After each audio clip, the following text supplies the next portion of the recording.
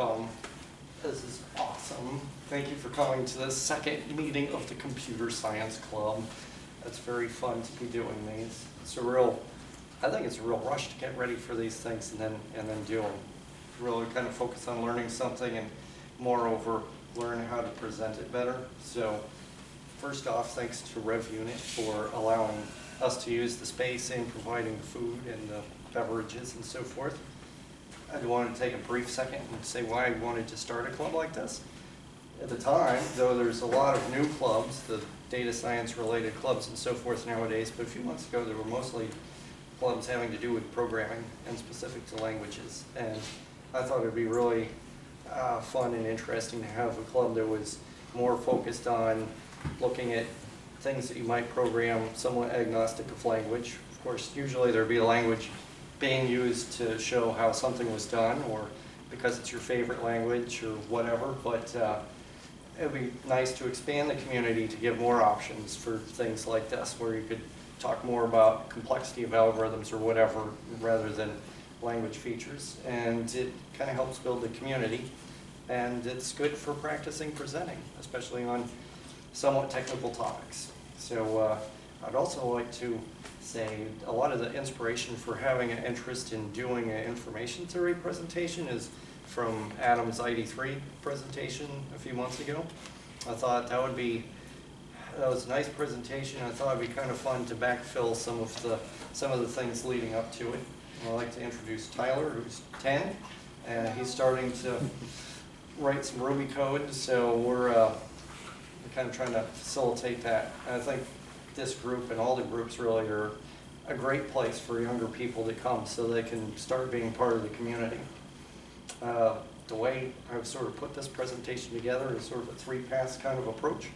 First, a historical narrative, and then a little bit of more information more on the sort of mathier parts, and then look at some sort of random code that I put together to present some of the ideas.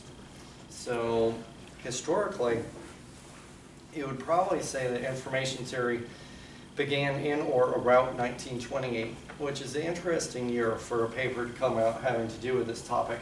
It was the first year that there was an actual public television station, and people in engineering had progressed past this golden era that everything transmitted was radio, and they were moving on to television. And television had a significantly higher amount of information content, and people were becoming much more interested in learning about how to encode signals and how you could pack as much information into a transmitted signal as possible.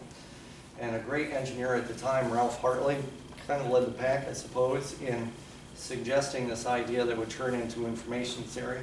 He was looking at signals, how you could describe a signal as far as how many values would be resolvable by looking at signal to noise and that sort of thing, and what rate of transmission you would have. And the problems they had then are very similar to the problems we have now. You want to pack as much information as you can into a signal. One, because you want more information, but also for other reasons like reducing the power to transmit it and so forth. So he came up with the basic idea, or he described the basic idea that we now know as entropy for a signal, and did a lot of preliminary research on what we would now call the channel capacity and noise. 20 years later, it seems to me like a somewhat large gap, but it was 1948 when Claude Shannon at Bell Labs really took these ideas and brought them forward. And he expanded on Hartley's ideas with a much more formal definition of what the entropy was.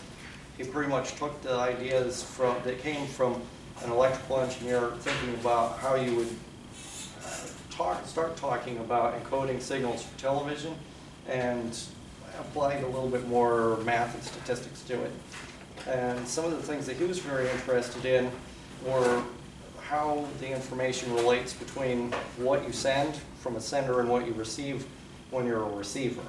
And this relates to the channel capacity and the noise on the channel and so forth. But today, and pretty much entirely because of Shannon's work, which was, if there was ever somebody who took an idea like he did from Hartley and just absolutely ran with it to the point where there's almost nothing else to do, Shannon and information theory is that story.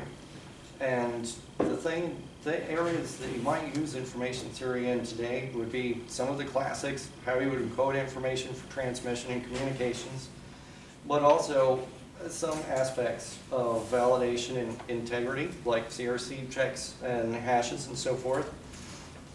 Cryptography, having to do probably mostly with assessing some measures of fitness of random number generators or pseudo-random number generators. Machine learning to some degree, at least with information gain and decision trees. And people in linguistics use some of the notions from information theory to describe things about language, although that's probably one of the harder ones, as we'll see a little while later. And even fields you might not even think of. When you're thinking of neurobiology, there's obviously information being stored, transferred, transmitted in some form or fashion. The encoding is significantly different than, say, shortwave radio, but the ideas from information theory are nonetheless rather sound. So it's really fairly universal. You can use some of these ideas in a lot of places. So with Hartley, just sort of trying to go for motivating examples of why you might be interested in this sort of thing. Hartley was thinking about analog signals for communication.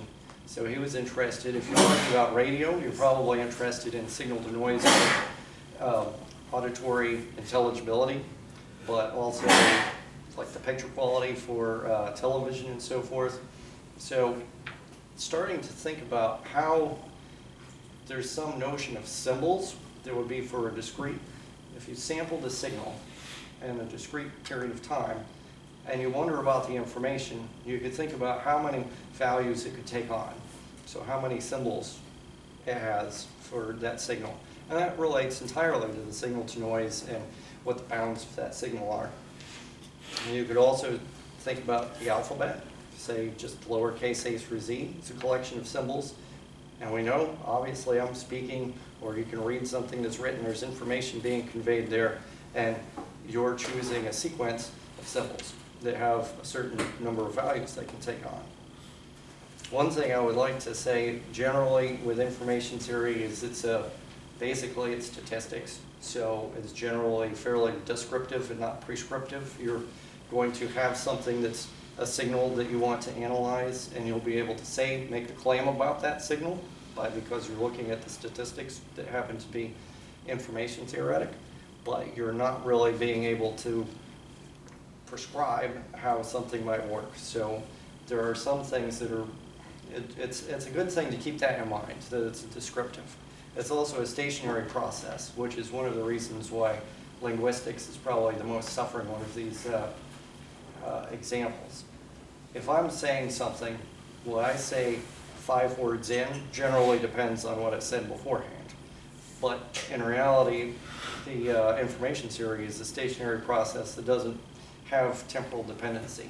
So you're just looking at a cohort of symbols, not how they're ordered. Or you could think of it, you're really looking at combinatorics, and you're not really looking at some sort of time series data.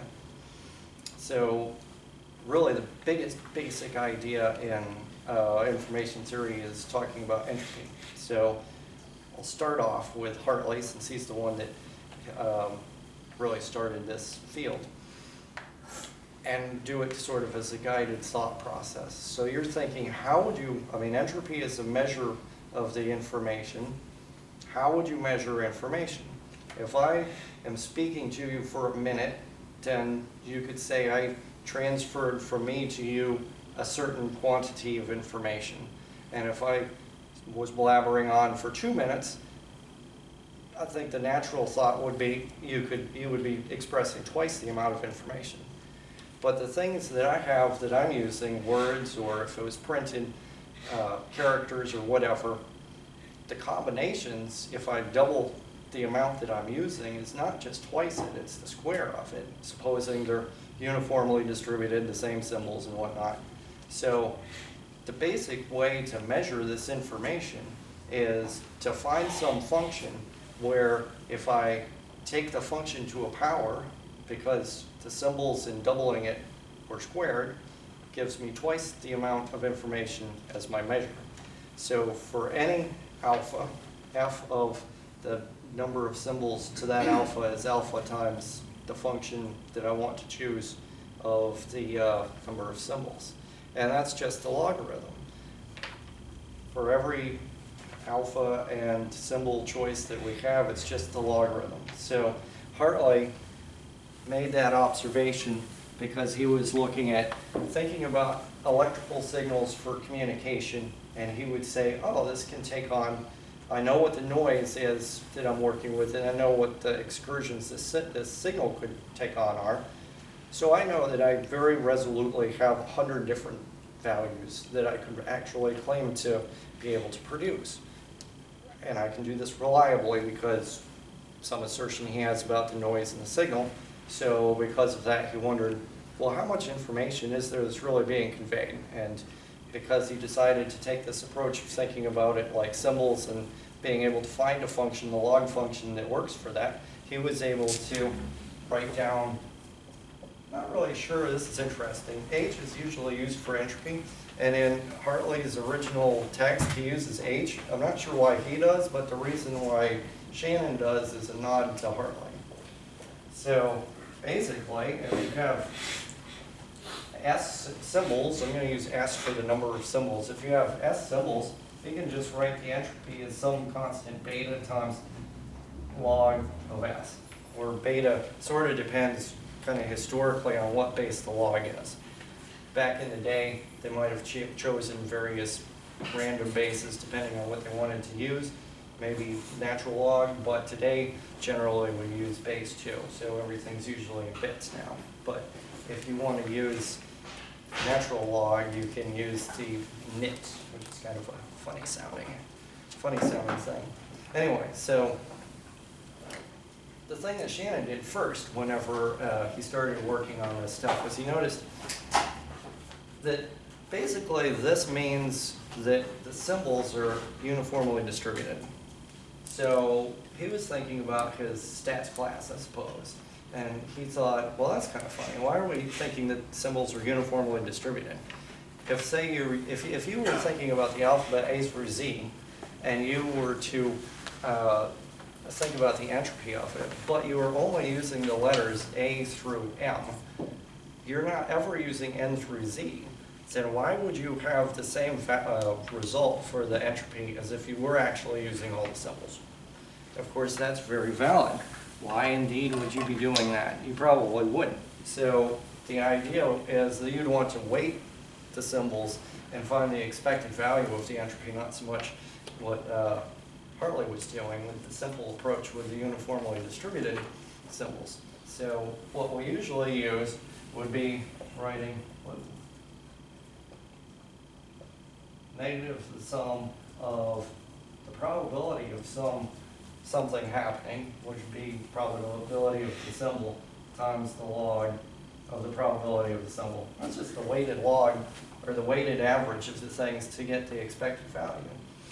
And so you kind of wonder, well, are these actually the same? Well, if you had n symbols, you would be doing a sum over n things times 1 over n, because each one would be uniformly, or the distribution's uniform, so the likelihood of each one happening is just 1 over n times the log of 1 over n.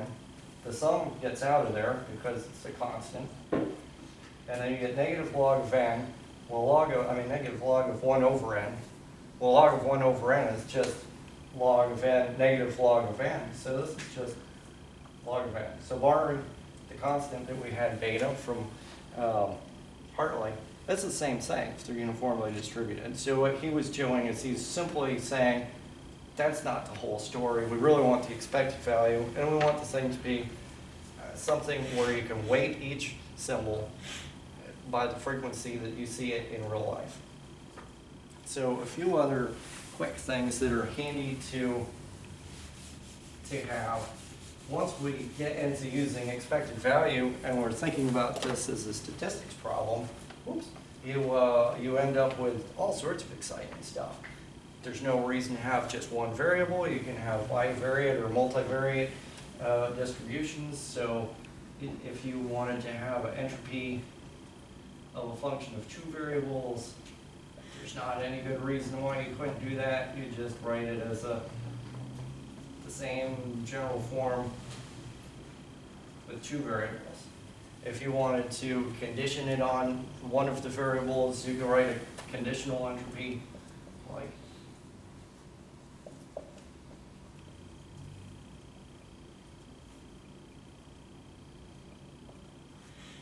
that's supposed to be column Y.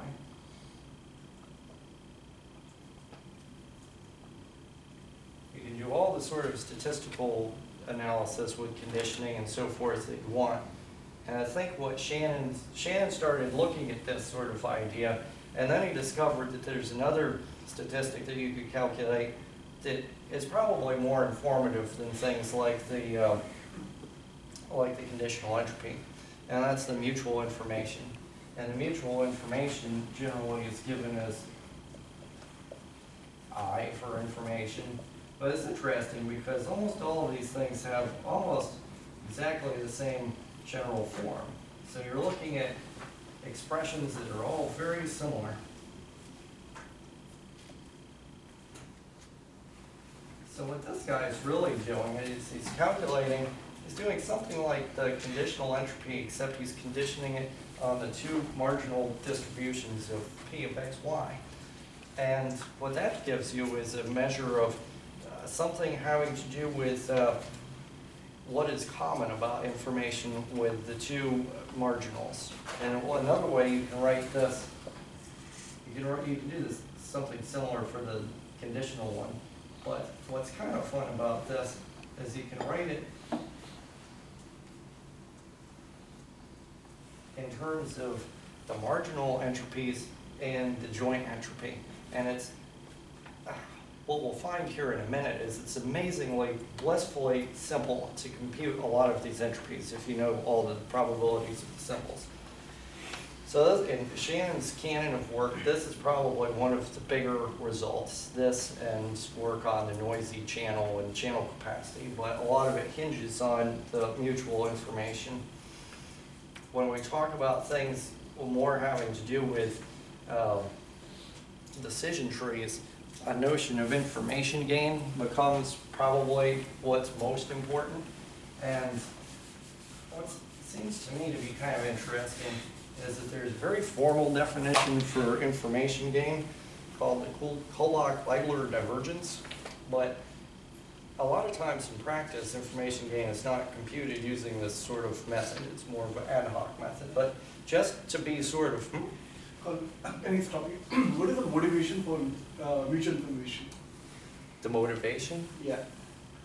I would think originally a lot of the motivation for it is studies of commonality between the transmitter and receiver.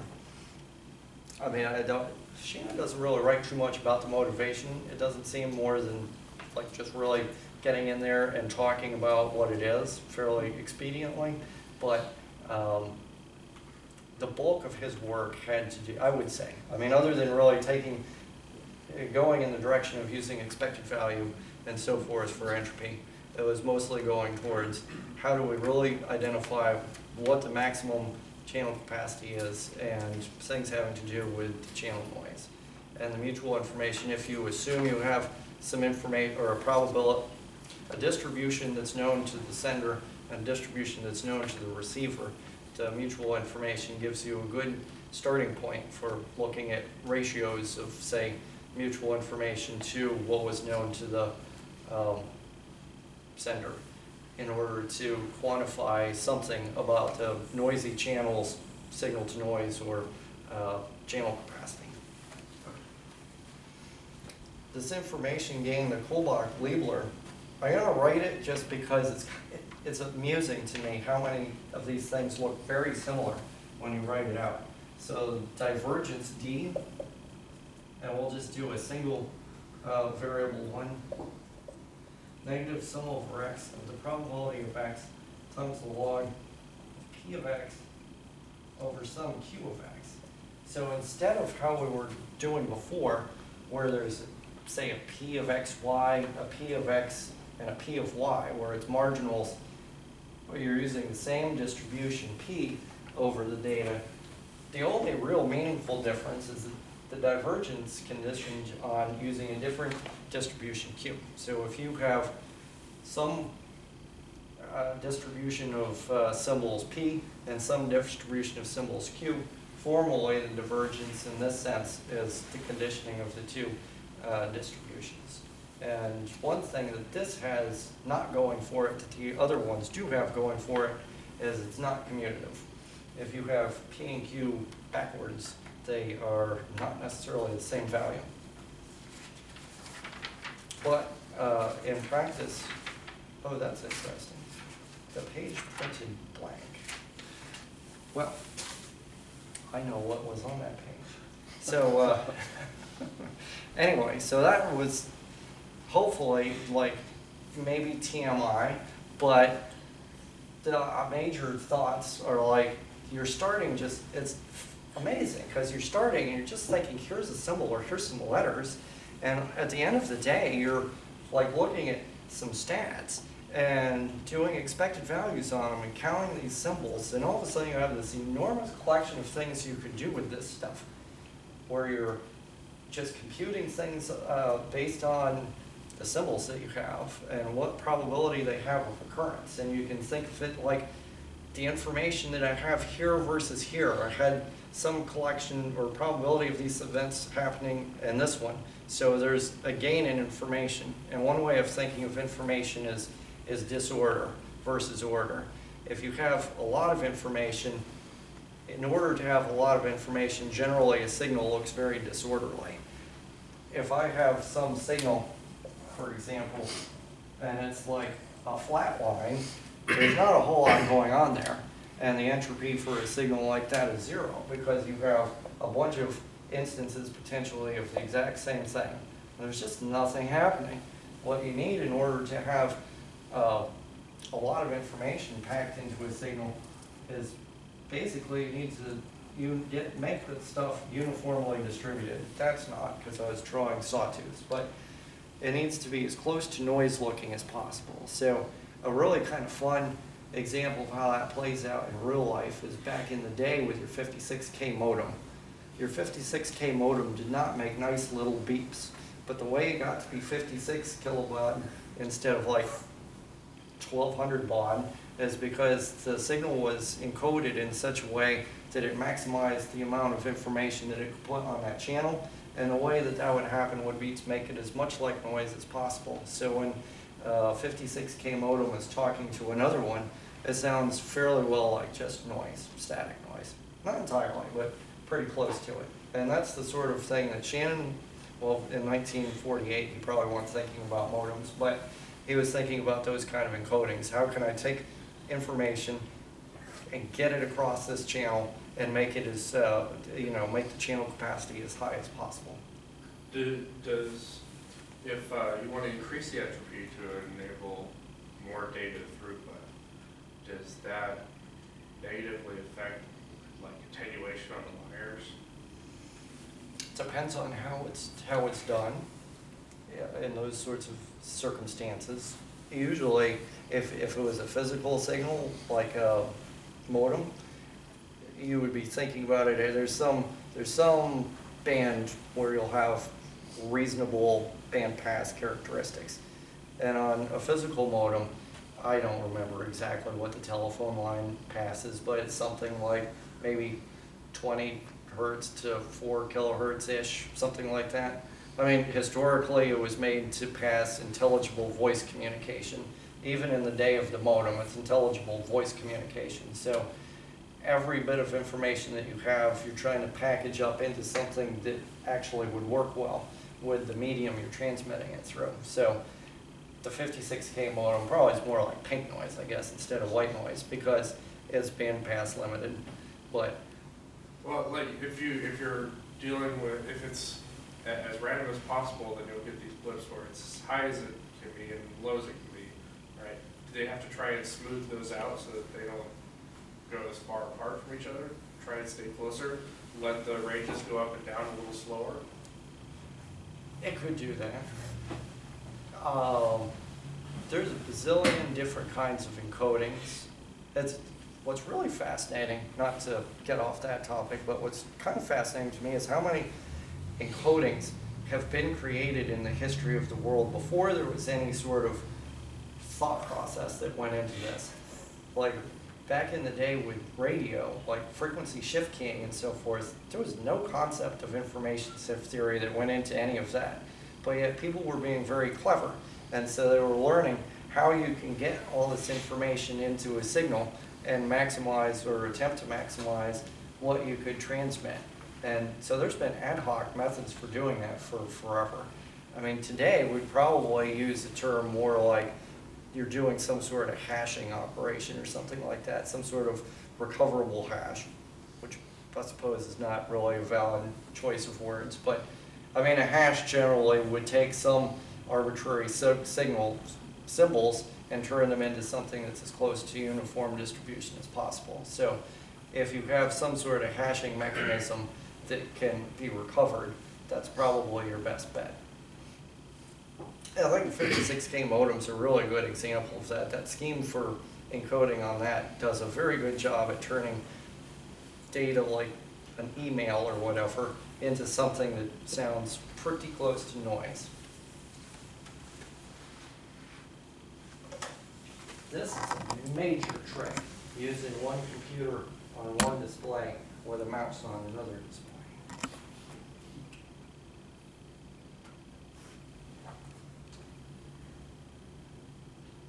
So I don't know about everybody else, but I think coding.com is a really awesome tool.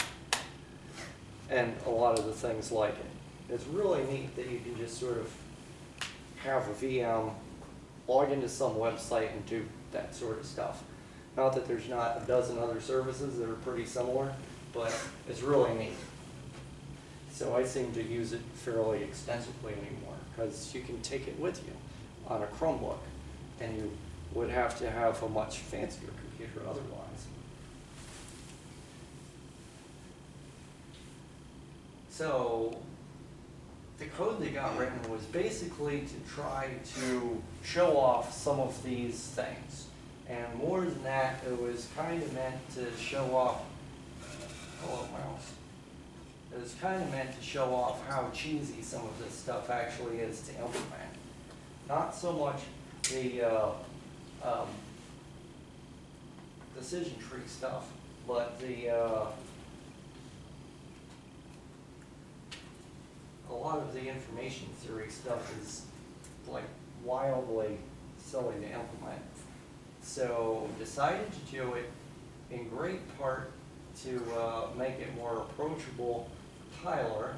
Decided to do it in Ruby. And so there's a couple files that I'd like to look at before we run anything. One being this information theory one. So like basically all these are one-liners.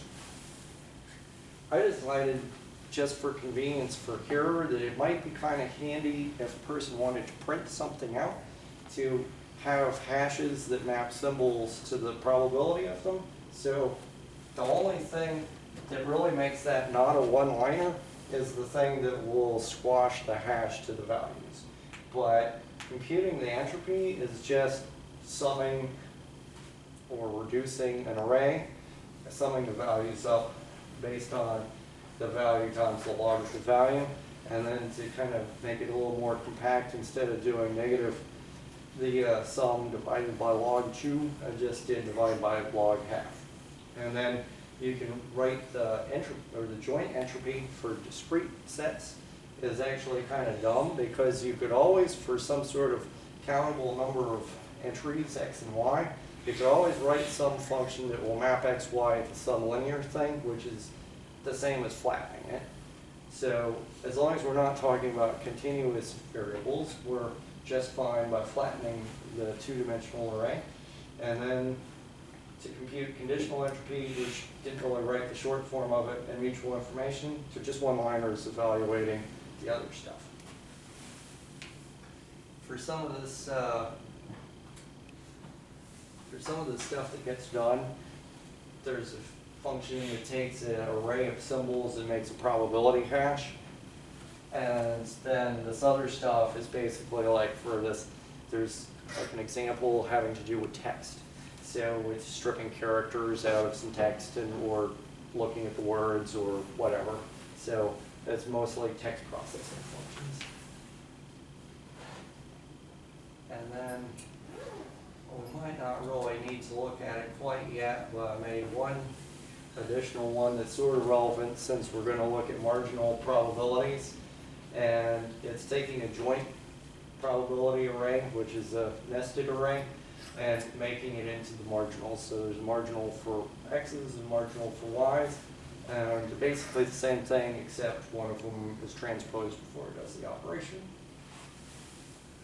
And I really liked it because a lot of this stuff is basically one-liners. So we go into the examples. First thing I wanted, we should look at what they are. Just kidding. I wanted to look at first a couple random number generators. So a random number generator is something that's a kind of fun thing to look at from an information theory perspective because you might be interested, I don't know how to be kind, if your random number generator is good or if it sucks. So back in the day on the IBM 360, there was an infamously terrible random number generator called RandU. And for reasons pretty obvious, it's not something that's bundled up with almost anything that would be a standard library these days. So I implemented it, but we'll compare RandU seeded with the value 321 with the regular random library SRAND. And just for fun, we're going to take the values mod 256 so that like a high score would be 8 for 8-bit. I mean, it would be, you would have 8 bits of information. Now, if a random number generator kind of was terrible and it only gave you 2 values, when you're looking at the weighted distribution, you're not going to get an 8-bit out of it. You're going to get 1 bit out of it if you only took on 2 values. So a way to compare how well a random number generator computes random numbers or how well distributed the result is to look at it from an information theoretic perspective. So we can run, and the first guy, the one from random library, that's pretty good. There's 10,000 numbers generated, and it was pretty close to being uniformly distributed because for the numbers we took mod 256, we get almost 8 out of it. Whereas RandU, interestingly, gives exactly 6, which is kind of fun because you can like print out the numbers and it produces exactly 64 numbers. So that's not a very good random number generator, even in this example. It's only producing 64 out of the possible 256 numbers that we have for the mod 256 thing. So if you're interested in, like, I don't know, if you're doing some sort of problem like maybe you're trying to compute the area of some weird shape by using some sort of random method, and you decide to choose RandU, it's probably not a real good fit for that because it's not very good at producing uniformly distributed random numbers. It's also probably not a realistic concern these days unless you're running something on the IBM 360.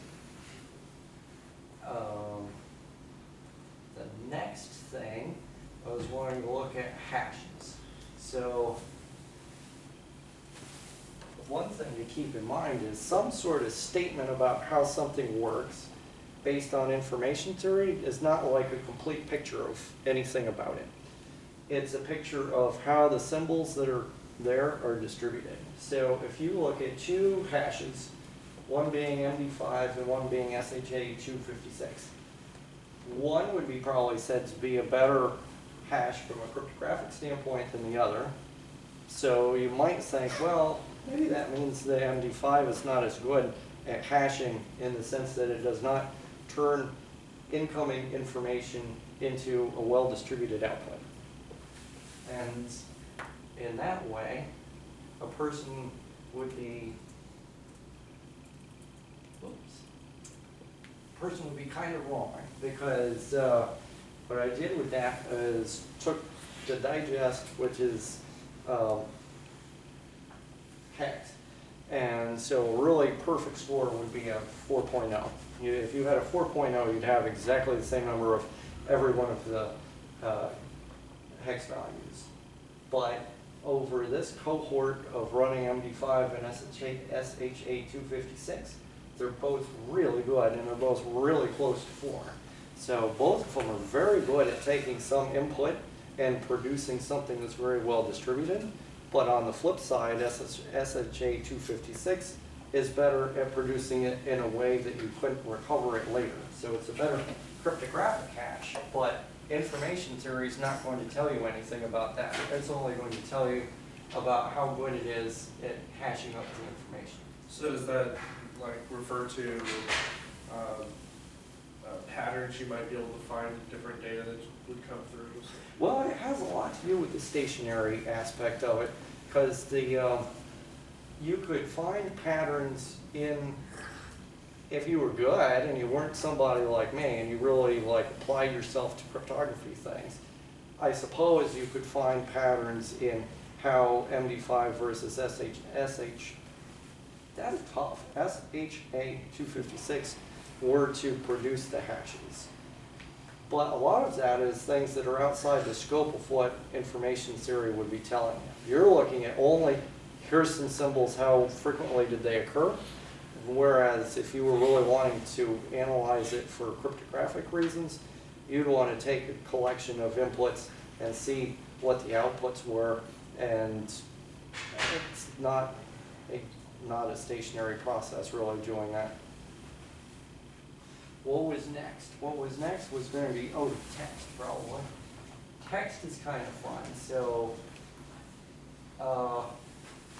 in a different directory, I have Kafka's Metamorphosis, the text from Project Gutenberg, the full story.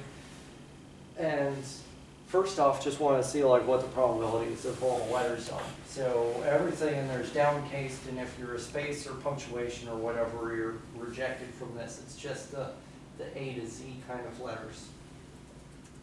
A to Z lowercase. Text probabilities. First off, I think it's really fun that you can compute stuff like this. It's just interesting. And you could like see if your Scrabble board was based off metamorphosis or not, I suppose. But so this kind of, this is sort of why the information theory Ruby code was made to handle the hashes, so that you could print stuff like this. And this is just sort of for gee whiz, like in that story, how often did the things happen? But we know here, we're not going to, if you were going to make an assertion about what the information capacity is, these are far from uniformly distributed. It's not just log base 2 of 26 for the 26 letters, because Z only occurs 0.02% of the time, whereas E occurs over more than 1 in 8 of the characters are in E. So we know what the distribution is. If we wanted to look at some of the things that you could do with it, you could based on characters. I think this is kind of interesting, and it really hits, there's a lot of interesting salient points here, because English language, or any language, is fairly complicated. What came before matters. Big questions like, are proper names capitalized? Does that matter? I don't know. If you were reading something in all lowercase, would you not know which ones were the proper names? Probably most of the time you would, but you would definitely need to know the historical perspective of it. You can't chop a sentence off in the middle and really know what the meaning is without the first part. So analyzing text by information theory is probably one of the worst things you could try doing with it, but it's still interesting nonetheless. So on a character basis, just A to Z, the average character conveys 4.1 bits of information, which is kind of, I don't know. I think it's kind of interesting, but I have no real baseline for why I think that. It's sort of gee whiz interesting. If you do it with the word, so instead of using A to Z, you look at make a hash with every one of the words that happens and then the probability of their occurrence. Interestingly, the words have 8.6 bits of information apiece. So that's kind of interesting and sort of confirms that words have more information than single characters, but beyond that, I'm not quite sure how useful it is. But I also looked at the number of characters. We had 93,000 characters and only 22,000 words. So interestingly, we have an aggregate information loss, apparently. If you compute based on the words, you have less information across the entire book than if you compute based on the letters. So we know that the words have more than 2 characters on average, probably. Didn't compute it, but could probably guess that that's true. So I don't know, that's interesting. If you think about words as symbols versus the letters as symbols, we know there's some opportunity to add information into word streams because the words are not as rich with information as if you went just with the letters. But then a gzipped it as well and looked at it just as 8-bit bytes. And interestingly enough, the gzip is almost 8 bits. I mean, almost 8 bits of information per symbol. So when you take the story and then you gzip the thing, you do have almost perfect amount of information stored in it. There's very little that gzip does that does not compress it appropriately and relatively randomly.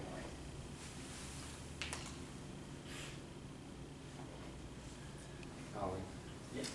I gotta take my friend home. I'm super sorry. Okay. I'm gonna comment on the thing about some thoughts that I have on the Facebook. Okay, sounds wonderful. I wish I Thank could you. say it was really good. Thank you. Sorry, I gotta take my friend home. But Well, thank you for coming. Nice to meet you. Now here's a real monkey wrench to throw into this thing.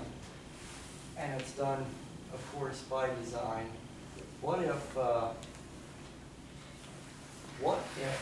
you were to compare these two waveforms? We said we wanted stuff to be really noisy looking because that's where we get a lot of, that's where we really like shore up the idea of having the information. So we would assert that some kind of real noisy, random noise looking thing would have a lot of information. But what about if you just had a sawtooth? A sawtooth gives you a perfectly even distribution. I mean, as long as you're looking at it over integer periods. So curiously enough, if you look at a random waveform versus the sawtooth, just to look at it, you would feel that sawtooth doesn't have a lot of information. It has a lot of repetition. So this is one area where you have to watch out using information theory because you can have two things that have wildly different characteristics to look at them. You know perfectly well that they're very different in some sense in what information they have. What if you were to compute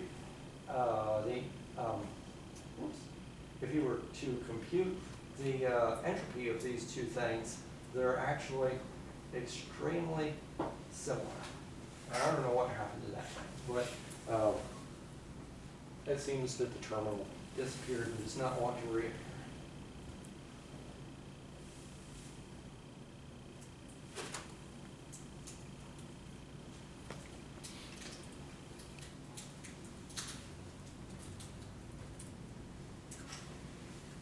So if I don't remember exactly how many points got done, but I mean, it's quite a lot, like 200 periods of the sawtooth or something. And then the same number of points of just random noise. I get exactly 3 bits. And that's because I have 8 symbols. So 8 symbols is 3 bits. And that's mainly because if you do much more, it doesn't print on the screen for the distributions. I've got perfect amount of information capacity for this sawtooth wave. It does not appear to be something that would contain a lot of information. And I have a reasonably good amount of information with one that's just random numbers. And that's because it's not exactly even distribution or uniform distribution. So some things to be aware of are there's plenty of examples of data that have a lack of information, but they would have a uniform or close to uniform distribution. So It's not the end-all tool. It's one way of looking at things, but not the only way. And then the last thing to do is looking at this classifier. And basically what this classifier or decision tree thing does is it will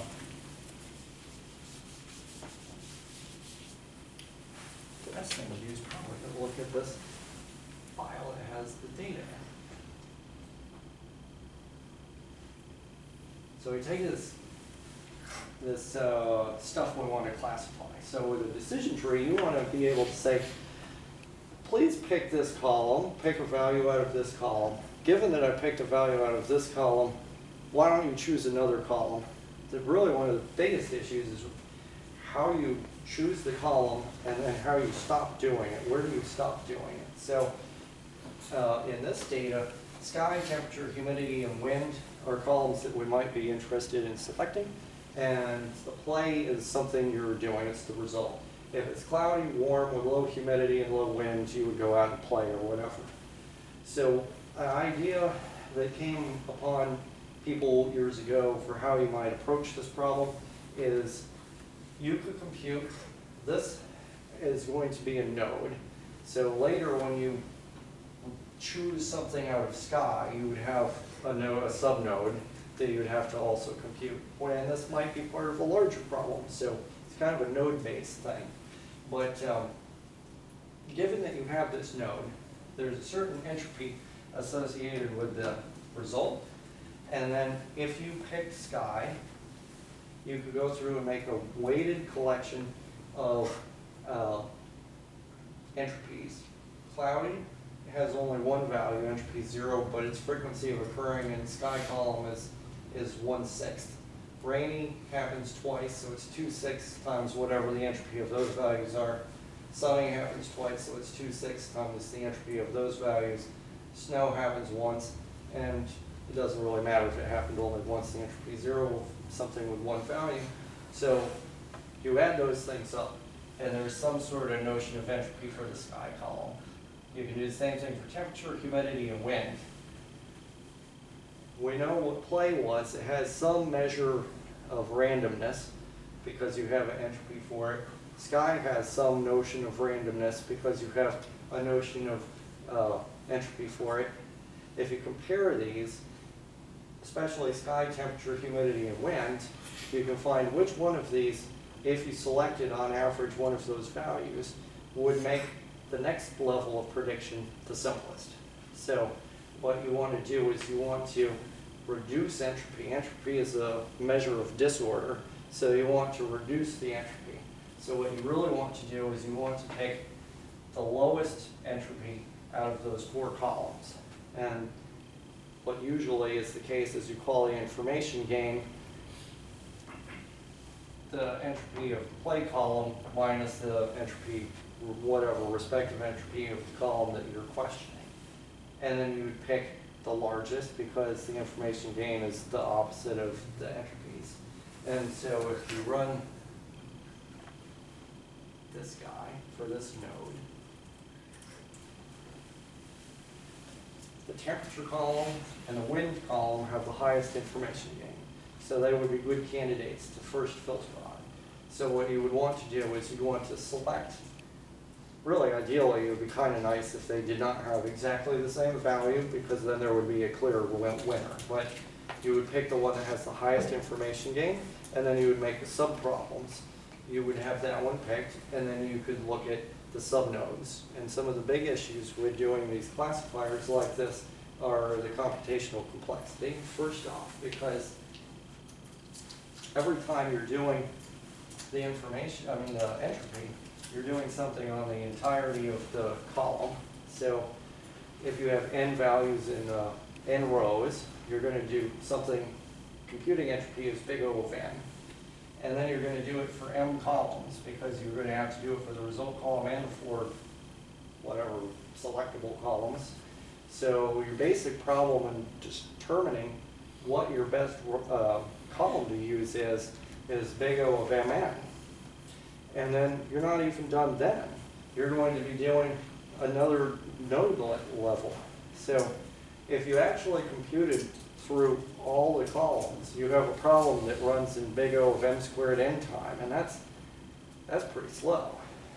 What is good is n's usually pretty big, and m is usually not all that big. So at least there's that.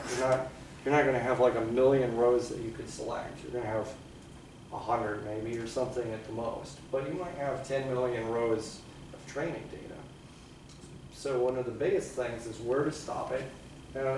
This was about information theory and not classifiers, so just sort of blabbering about them, not going into it. But the big problem with using information theory for classifiers is that you're going to have all sorts of information at your disposal to help you decide when to stop running this thing. Do you stop it? Do you go all the way to the end? Do you go to where there's no more options that really make sense to do? Or are you going to go to something where there's just where do you stop? And then computing the actual computational cost is a little bit confusing with these sort of curious heuristics that you might use. But you do have a bound, and it's m squared n, and that's terrible. So, and also, another stumbling block is you have categorical data. If you wanted to do temperatures with degrees or something, or continuous data, you have some troubles with that, because every time you reduce the problem to something that only has one result, like if you had temperatures that were accurate to 100th of a degree, you're not going to have very many result column things if you selected one. So you're going to lose resolution, and you're going to have a very hard time using information theory to do this problem. So what people generally do is put continuous data into bins like this with the low, medium, high, and whatever. But you have this additional problem. Is this whatever I chose for temperatures, is it the optimal choice for low, medium, and high? So you really probably have to use these classifiers very smartly and on very good information that you really know is going to work for you if you want to have a good fit from the training data. If you have categorical data to begin with, that's probably awesome. And if you have continuous data, you might not have as good fits, and the problem is going to get very difficult very quickly.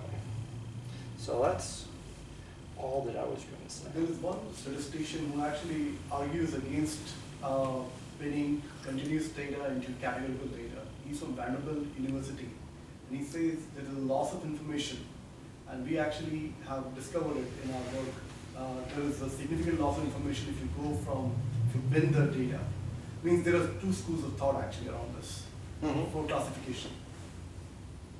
So just to tell you that. I could see it. It's I mean, anytime you reduce, I don't know, the way I like to think of it is you're reducing precision somehow.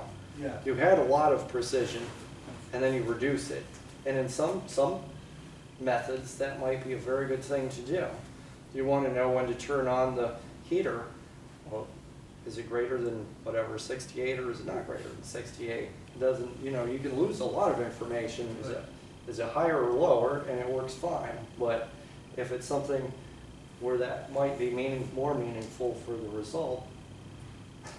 I would like to know, because you know, there are two schools of thought, and in our work, one of the guys who is with station at SAMS, he actually told us to bin the information.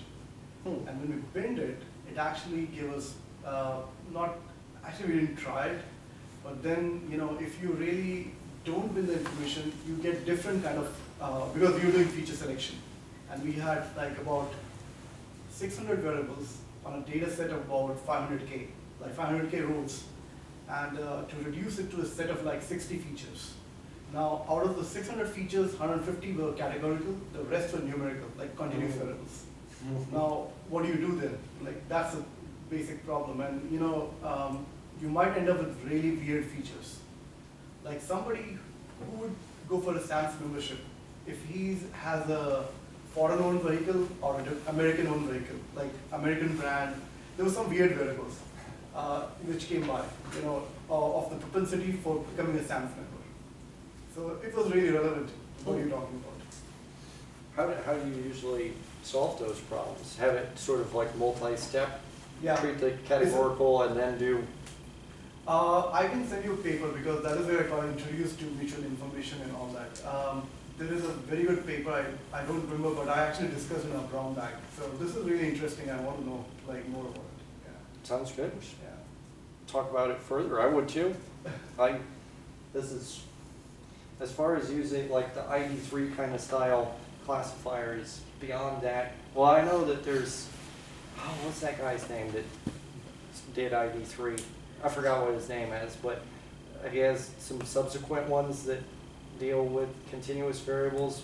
I think it basically just attempts to optimize them into categories to make for the highest information gain. Like Yeah. maybe at every step he. Oh, Bremen, you're Very- saying random forest, Bremen, the Bremen guy, or you're saying talking about Vladimir Vapnik? Not sure. Yeah, those two guys are pretty big in, like Bremen did the random forest at Berkeley. You know, he's like the one who's the founder of, like, he developed the random forest algorithm. Mm. Yeah. It'll be fun to continue looking into this. Yeah. Do you get are the brown bag lunch things like a internal only thing? It's pretty internal only, yeah. Sounds We discussed reasonable. a lot of different things, and I was the one who presented the paper. Actually, it was two authors from Netherlands, and they were talking majorly about, they were talking a big time about, like, you know, how to actually do feature selection, which is a big problem in classification.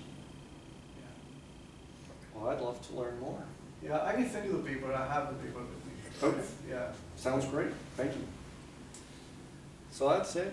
I wanted to hit history a little bit because I think that's important.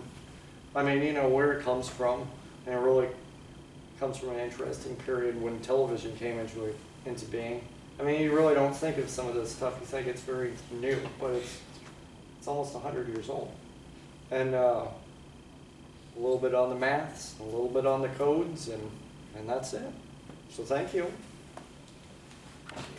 Thank you.